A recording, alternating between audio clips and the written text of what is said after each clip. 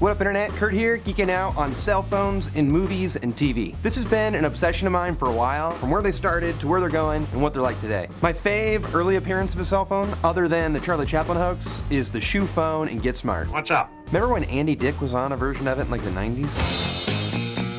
Okay, the shoe phone's ridiculous. Chaos, eh? But it's pretty much equal in size to pop culture's favorite giant phone, and that's the Zach Morris phone. You can use your cellular phone to order me a pizza. Also, the Dad Morris phone. He had one too. Is this the only way I can get through to you? Man, that thing was nuts. It progressed over time and got a little bit smaller, but not by much. Oh, I love when it reappeared on Fallon when Mark Paul Gosselaar came on as Zach Morris with the phone. That was awesome. It's Jesse. It was so awesome, in fact, that I swore then and there that I would watch every single episode of Raising the Bar, the show that Mark Paul Gosselaar was promoting at the time.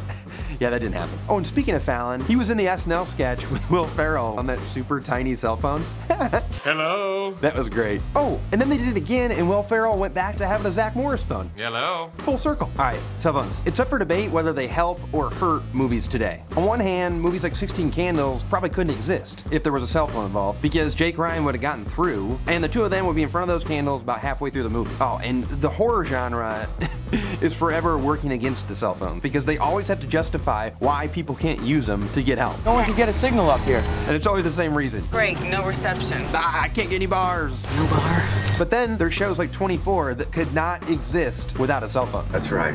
And now with the advent of text messaging, we have one of my favorite pastimes, and that's for spotting fake on-screen graphics for the phones. The biggest offender is and always will be Dexter. 7 seasons now, and they've always used the same thing. Bright blue background and big-ass white font. It's so annoying, and it's huge too. Like, the font is giant. That's why I love a show like Up All Night. Those are the actual graphics of the phone. Like, that's what it really looks like. Mini Project's also pretty good, although sometimes I think they fake it to look like the real thing, maybe for a glare off the camera. I don't know. It's also fun to see phones of the future. Like in Iron Man 2, Tony Stark's phone is like a glass plate that you can like see through. Time for a little transparency. The best futuristic phone though goes to Tomorrow Never Dies and James Bond. Okay, it is hilarious because that phone could drive a Beamer. A Beamer, which by the way, could do all this fancy stuff, but couldn't manage a bulletproof glass.